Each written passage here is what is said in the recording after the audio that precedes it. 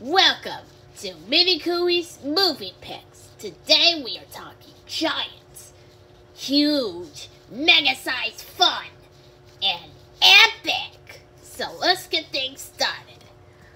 Number 1, James and the Giant Peach. Rotten Tomatoes, 91%. This movie makes no sense. Why even is the story a boy in a large peach with bugs to New York, and why? Because, and a giant rhino in a storm. Just what is anything in this movie?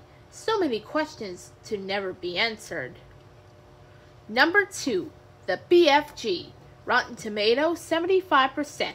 Such a lovely, tender movie. Thank God for Steven Spielberg and his attention to detail. Love the giant's phrases. Stunning color in Dream Cave. I couldn't get over how creative the mixing of dreams were, and I teared up when the BFG says some things can be undone and we are not to be forgiven. The script saying that dreams happen so fast, but their facts last so very long to spot on correct. The character is such a culmination of our good and bad deeds. The dream pun was brilliant. Just brilliant. And the dreams themselves, how clever. Number 3, Godzilla, King of the Monsters. Rotten Tomatoes, 42%. This is my new favorite film of all time.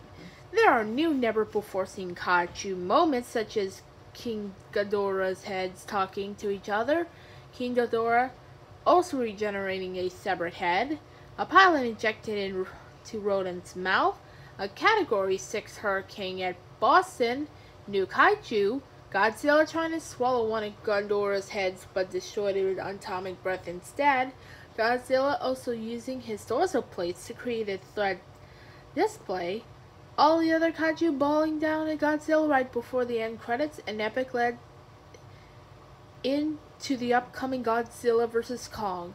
In the ambiguous scene where the several Ghidorah severed Ghidorah head being purchased. There are also classic movie callbacks such as Godzilla fighting Ghidorah in Antarctica, just like he did against Gigan in Final Wars. Ghidorah losing heads, just like he did in Godzilla vs. King Ghidorah, bringing back to the oxygen destroyer, a nuclear bomb, making Godzilla more powerful and making him a burning Godzilla, just like in Godzilla vs. Destroyer, and a possible future appearance of the Mega King Ghidorah.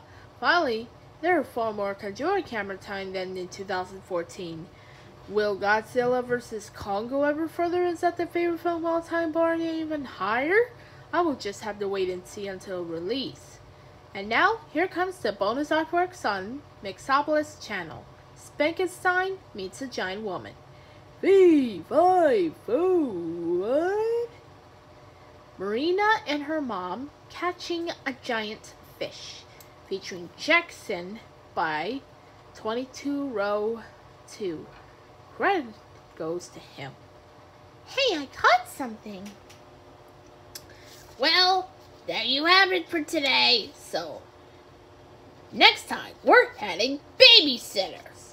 We'll see you next time. Bye.